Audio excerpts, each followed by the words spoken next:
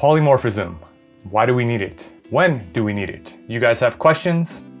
I've got answers. Now, since you obviously all watched my video on object-oriented programming, you know that polymorphism is one of the fundamentals of it. It's one of the 4 pillars. But usually the reaction of people learning polymorphism, and I know it's true for me, is, okay, this is cool, but it seems very niche. Like, when would I ever use it? Well, in this video, I'm going to give you guys 3 reasons or 3 use cases why you would want to use polymorphism, with the 3rd one being the most useful in my opinion. So stick around for that. So no sponsor for this video, so I'm just going to tell you guys about the courses I released. The first is the Ultimate Java for Beginners course that doesn't require any prior programming experience and has over 5 hours of content with over 64 videos to make you a proficient Java developer. The second is my data structures course that's almost 4 hours and covers the most common data structures. I do plan to add more videos to that playlist in the future. And for a limited time, use the promo code KeepOnCoding25 for 25% off everything. Link to everything in the description. So the first use case is the one that gets used pretty much whenever anyone's teaching polymorphism, and that is having a list or an array of a parent type and having a bunch of different child types in it and looping through and calling an overridden method in the child. Let me show you guys. So let's first create a new class, and this is going to be our parent, and let's create Pokemon. Now let's create one method that gets the attack value. And for now, we'll just return 0. So now let's create a child. So our first Pokemon, let's call it Pikachu, and it's going to extend the Pokemon class. And we're going to go ahead and override that getAttackValue method.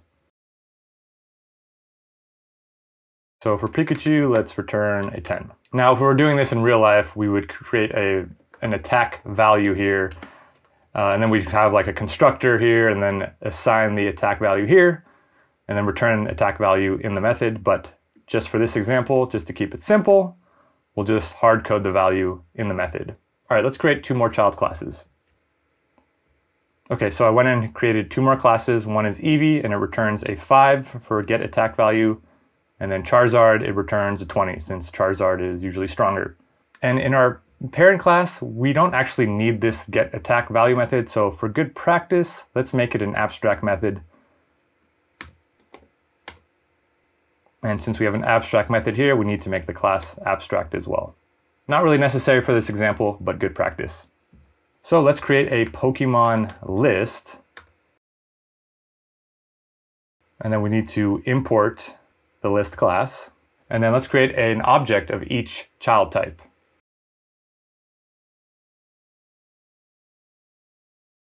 Now let's add each of these objects to the Pokemon list.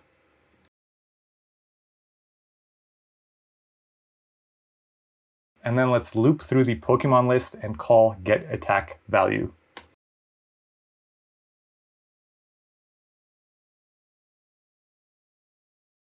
And then here we're printing out that returned value. So what's happening here is on every iteration of the loop, we're pointing to a different type of object. And based on which object it's pointing to, it's going to call that version's getAttackValue. And we see if we run that, we get 10, 5, and 20. So this is basically Java at runtime knowing which version of method it needs to call. So this is a great example of what polymorphism is, but not really a great example of when to use it or why we really need it. So let's look at another example. Okay, let's go ahead and delete everything except for our 3 objects here. So say we want to create a method that doubles the attack value for a Pokemon. So we could do something like public static int get double attack value. So then we can have something like Pikachu P, and then in here we can simply return P dot get attack value times 2. Okay, so we also want to do this for Eevee, right? So let's copy that. Let's change this type to Eevee, E, and then we'll return E dot to get attack value times 2. Okay, we also want to do this with Charizard, so we could copy it, make another method. But as you can see here, we're having a lot of like duplicated code, a lot of repeated code. a better way to do this is just to have one method that accepts the Pokemon type, and then when we want to call the method, we can simply call get double attack value, and then we can pass in any one of these objects. So we could pass in a Pikachu, and let's simply print out the value. So if we run that, we see we get Pikachu's attack value of 10 times 2, which is 20. And then we can also call Eevee, and we can also call Charizard, and we don't get any errors. As we see here, it returns a 40, and we don't get any errors because since all these objects are a descendant, or they extend Pokemon, we're guaranteed that it has this get attack value method. So a simple, short example, but another useful case of polymorphism. All right, so in our final example, this is going to be one of the best cases you can make for using polymorphism, and that is the ability to refer to interfaces instead of implementations. Let me show you what I mean. Okay, so for this, we're going to go ahead and delete all the Pokemon stuff here, and we're just going to use a standard list. So say we want to create a linked list of integers. So we can do linked list, integer, my list equals new linked list. Let's go ahead and add 3 items.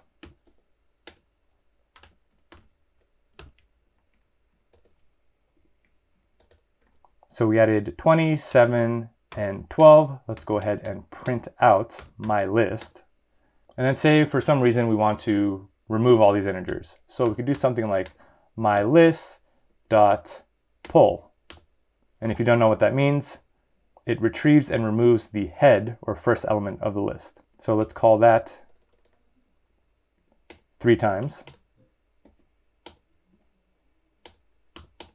And then print out list again.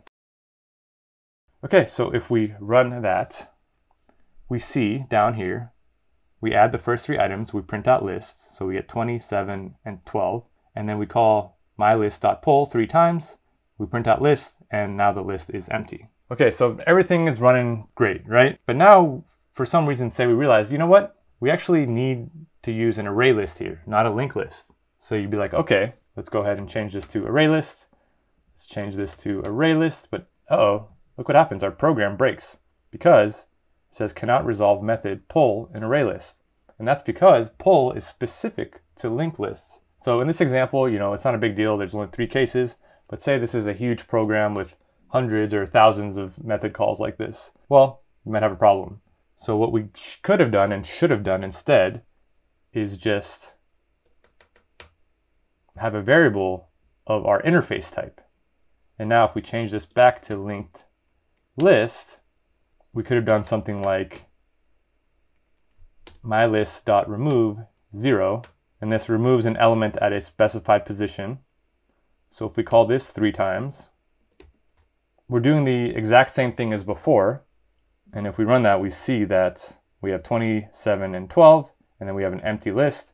And now if we say, you know what, we actually want to change this to an array list, all we need to do is change this to type array list, and we are guaranteed that everything still works. And that's because since array list and linked list both implement the list interface, we know that they have a version of remove, right? So if we even go to the definition of array list, so I'm going to do command click on Mac.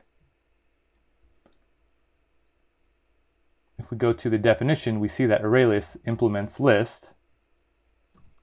And we also know that linked list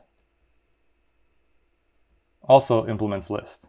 And we can do really anything that implements list, right? We could even use a stack here if we wanted. So if we import the stack class, we see that everything still works, and that's because stack extends vector, and vector implements list.